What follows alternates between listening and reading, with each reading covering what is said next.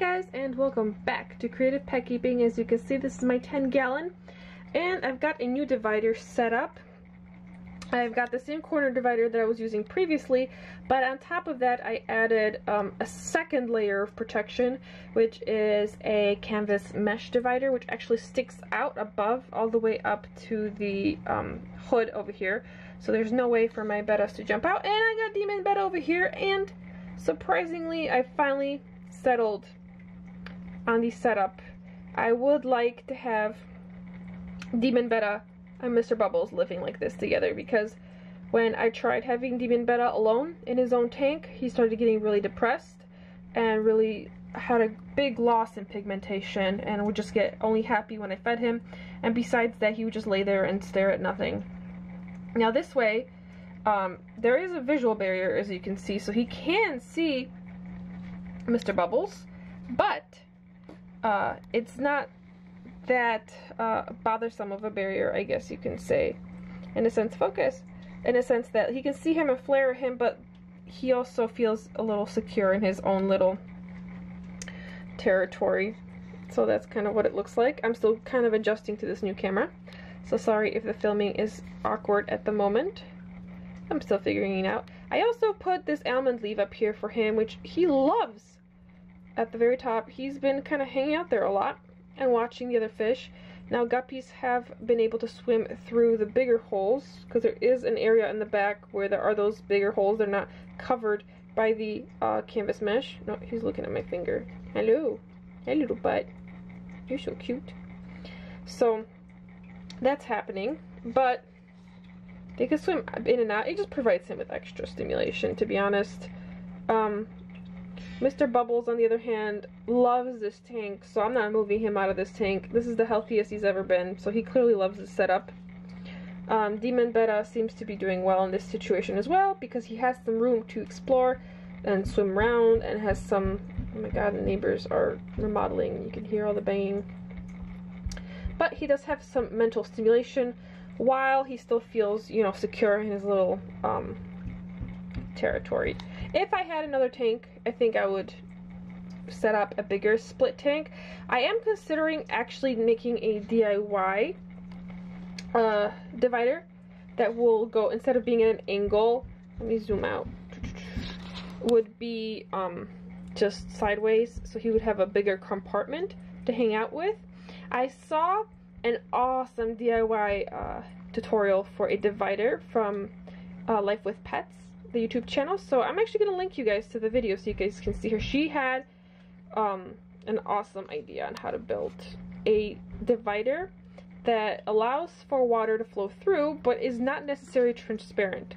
So this will be great for bettas that are more skittish or obsess over each other and whatnot. I still like my bettas to kind of see each other, because I noticed that it does give them that mental stimulation and makes their life a little more full of enrichment. I can't words today, but I think you should check it out. But and I would like to try it, because in general her videos are awesome and she does some great stuff with betta fish. So not only go check out her video, but actually subscribe.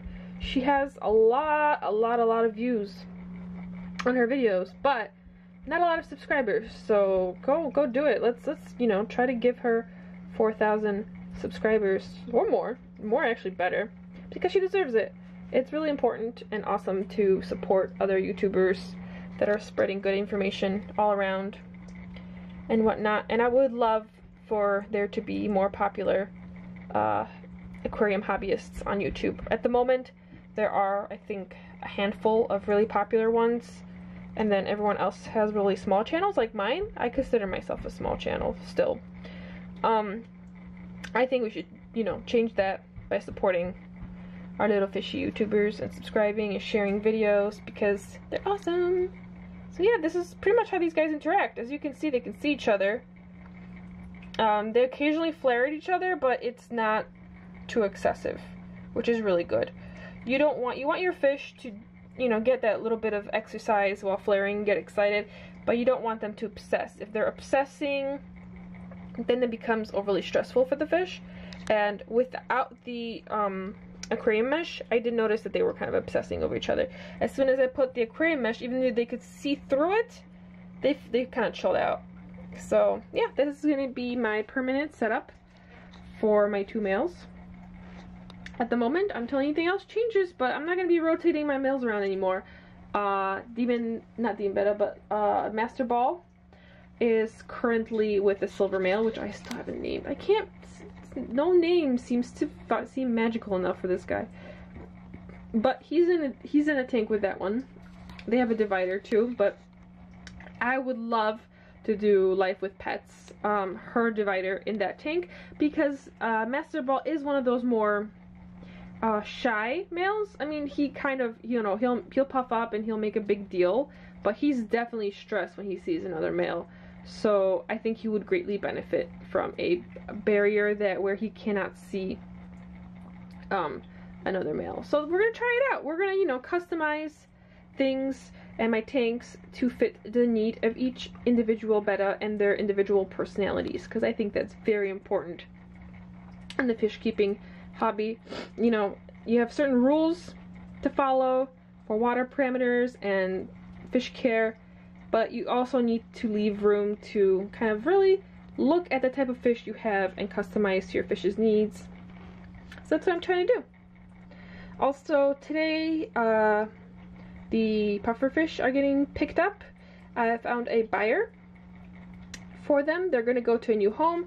I came to the conclusion that I would have to get a new tank for them, and I don't really want to set up another new tank at the moment. I don't really have room for more tanks over here. So the best thing is to find them another home where they can be happy and have their tank to themselves, maybe some other puffers. I don't know what the person's setup is, but yeah, he's coming to pick them up. So I know you guys wanted a video about how to take care of freshwater pea puffers, and I could still make a video about that. It just won't have my pea puffers in there because I won't have any at the moment. But yeah, another good thing about fish keeping and pet husbandry is you gotta make the right decisions for your fish. If you don't have the, you know, appropriate housing or situation that is the best for your fish, finding your fish a new home or selling your fish is sometimes a really, really awesome thing to do. So I hope that you enjoyed this bonus video. Most of my videos, I tend to try to keep them not too long and educational, but once in a while I will do this vloggy type video where I talk to you guys, let you enjoy watching my fish, and kind of hang out. I know you guys have been asking for a live show soon, so I'll probably have to do that.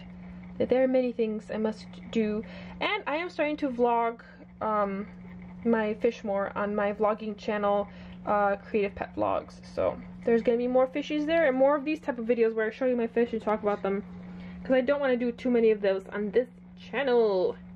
So I hope that you enjoyed this video, kind of enjoyed spending time with this particular tank. I know that my sorority tank seems to get the most love, and all my females in the sorority tank are doing awesome. There is a new female that I got, that you'll probably see her, I think, in the vlog.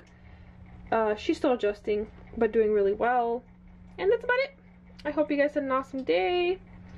I am going to fix the sink because it's leaking water and I hear water trickling down constantly. Gonna go edit some videos and work. So I hope you guys had an awesome day. Don't forget to check out Life with Pets and subscribe and give her some love. And also give this video some love too. Give me some thumbs up. Okay, bye guys.